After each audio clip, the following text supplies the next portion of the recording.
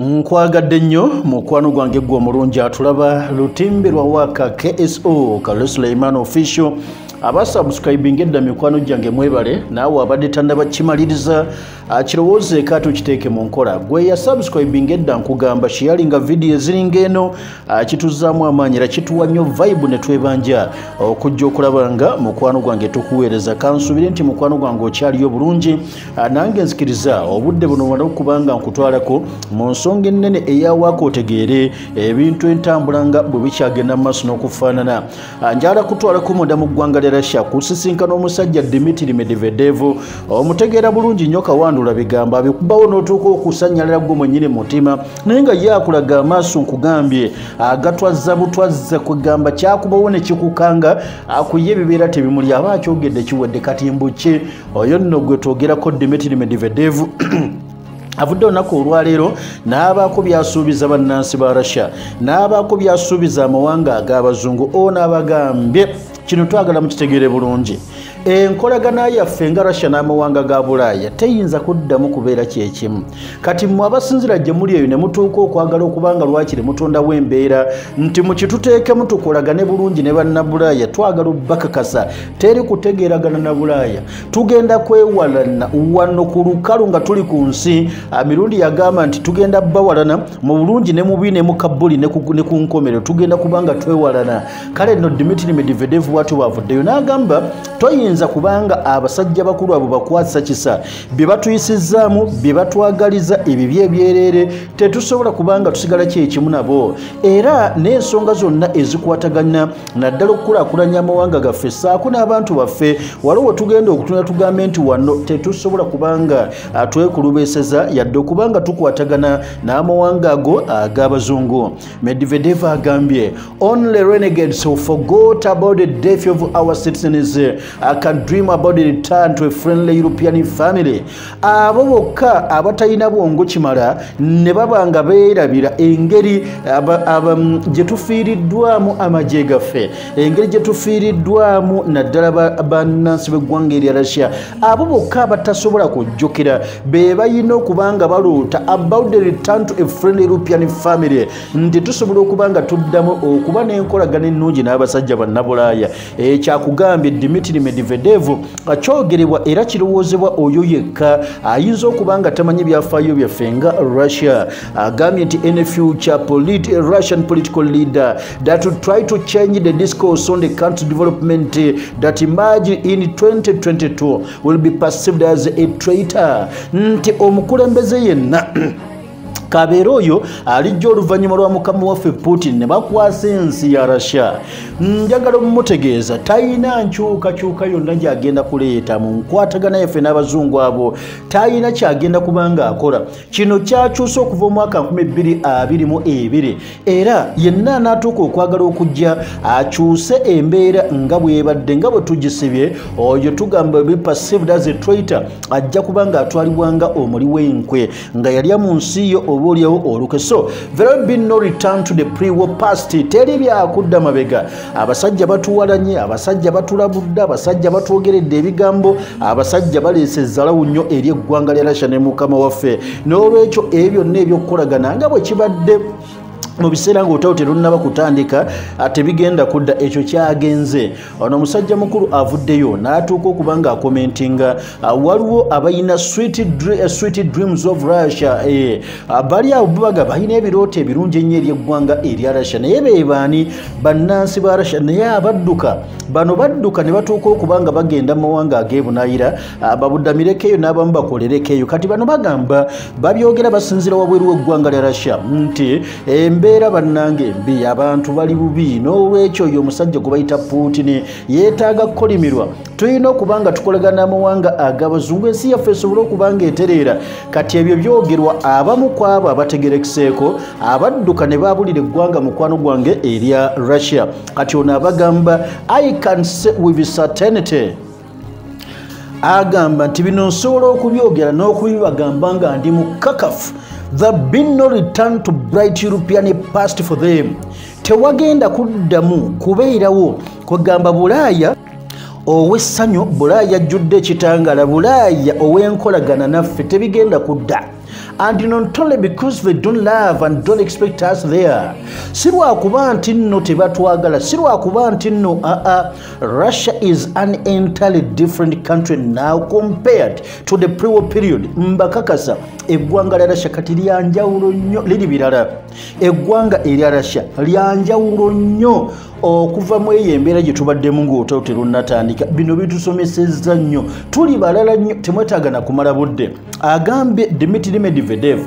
leaders, parties and governments come and go. Mukimanye nti abakulembeze bajja ne bagenda, ebibiina bijja ne bibeerawo ne bigenda, zi gavumenti zijja ne zibeerawo ne zigenda. For decades, okumala emyaka lwakiri nga jijo, oba n'oba 3 oba myaka 5 oba 7, sometimes for centuries, n'olumu akiyinza n'okuba nga kitwala emyaka 10 will not be changed. Njagala mbategeeze bino tebigenda kumala gakyuka, let alone destroyed. Togenda kumala gavayo kugamba nti ojja kukyusa nate ebyo tukkirizaamu ng'eggwanga lya Russia. By any new leaders, teriyo mukulembeze yenna mupya ajja kujja agezeeko okubanga kwegamba akyusa bino bitusibye, whatever political force they represent, not to mention blunt anti-traitors, nti oba baliviira mu kibiina kyo kujja ku bukulembeze bw'eggwanga lya Russia, n'abo bennyini katuboogereko abali b'enkwe abayinza okwagala okujja bakyuse ebintu bigenda kusigala kyekimu.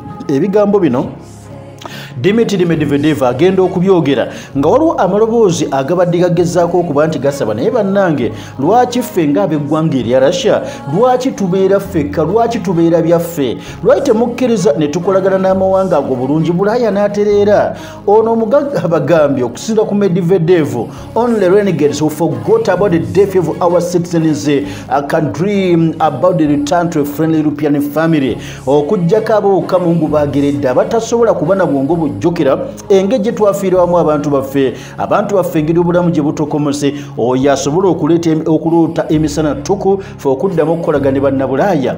The death of Russian civilians and fighters, okufa kw'abalwanyi baffe wamu n'abantu baffe abulijjo, unfortunately kyannaku, people have died, abantu baffe bafudde. Onaatuka okubanga agamba myaka gya 1940 USSR falling apart in late 1940s, kwagamba notuuka okulaba nti ensi yaffe yenjebulwa with new Russian leadership. Ko nagamba nti wetulina obukulembeze buno bwe tulina olunaku olwaleero twagala tubategeeze bannaffe katubategeeze buli yenna atulowooleza ekyo oba mukyamu ku buno obukulembeze obuliwo. It is clear what would happen with such freaks the moment about the horrible war of the Soviet people and the dead close ones was fresh in every family. And the situation now is very similar despite the different level of people's involvement in the war. Buli tutuuka okujjukira ebirooto bya jjajja bajjajjaffe bakitaffe abaafiira mu ssematalo owookubiri kulwanirira kye bayita Soviet Union nga balwanirira ensi yaabwe. Okufa kwe baafa, sacrifices ze baateekamu, engeri gye baayiwawo omubiri, ojja kwesanga nti efaananako neeno eriwo yadde ekyenjawulo kiri kimu nti luli n'abantu ba bulijjo bakyekwatiramu. Eggwanga ne liwangula olutalo, leero abantu ba bulijjo si nnyo naye nga kyonna kye kiri bifaanagana nti ffenna tutaddemu, Russia etaddemu, obulamu bungi buyiise n'ebirala. Toyinza kutugamba ku bantu abatwagaliza ekyo tuddemu tukolagane nabo. Therefore n'olwekyo any political leader that will try to change the discourse of the country's development that emerged after February 24,